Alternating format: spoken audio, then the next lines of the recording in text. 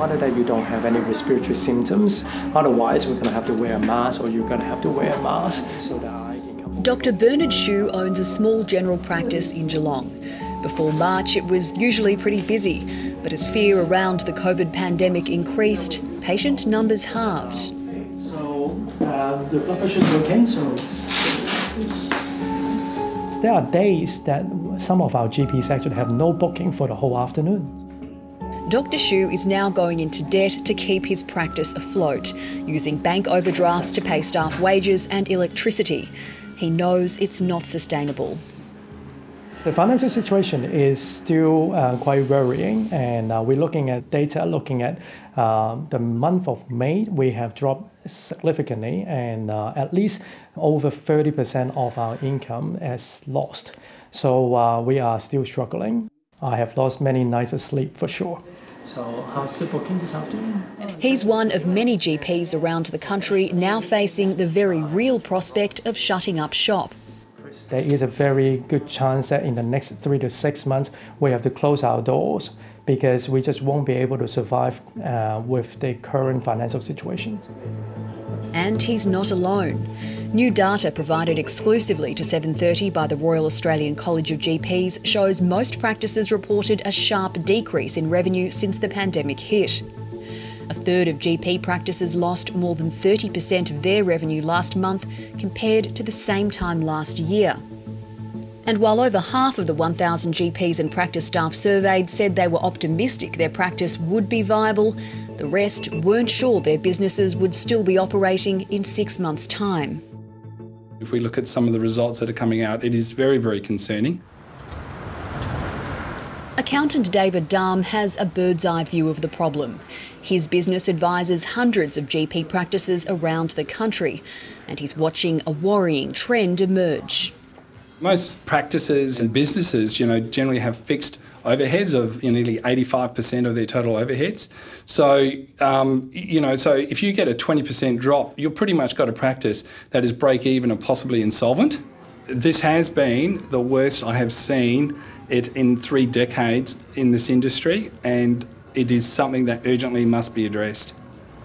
7:30's spoken to GPs around the country who say the problem is threefold. For starters, there's been a sharp drop in patient numbers during the pandemic because people are worried about getting sick from visiting a clinic or overburdening the system. At the same time, the introduction of compulsory bulk billing for some telehealth consultations means they're getting less money for each patient.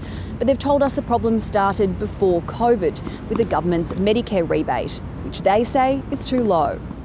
The rebates haven't gone up much at all for the last 2 decades, and it hasn't kept up with inflation, and it hasn't kept up with the increased costs in rent, insurance, etc. In a statement, Health Minister Greg Hunt said the government had allocated $1 billion to support GPs, including increasing bulk billing incentives for concessional patients. Are you okay? Not sick or anything? I'm feeling well. Okay. Brisbane GP and practice owner Dr. Maria Bolton hasn't taken home a pay packet for months. Dr. Bolton and her practice co-owner have been putting everything back into their business. Like Dr. Xu, revenues tumbled by a third. I think the current situation is dire, and the trouble is that a lot of mixed billing clinics are in financial distress, and it is something that keeps us up at night.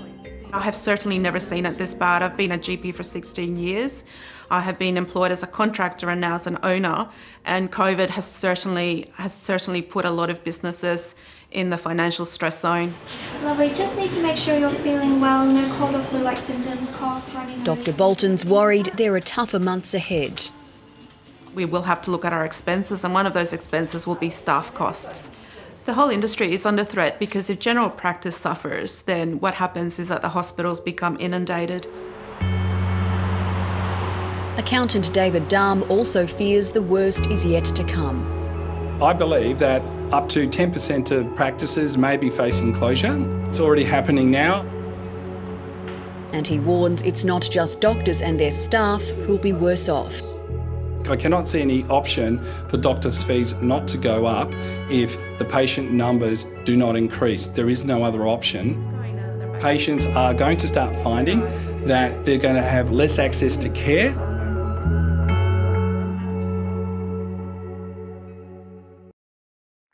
Hi, I'm Lee Sales. Thanks for watching this story. If you'd like to watch more of 730's stories, they are on the left of your screen. And tap on the button below to subscribe and get the latest from ABC News.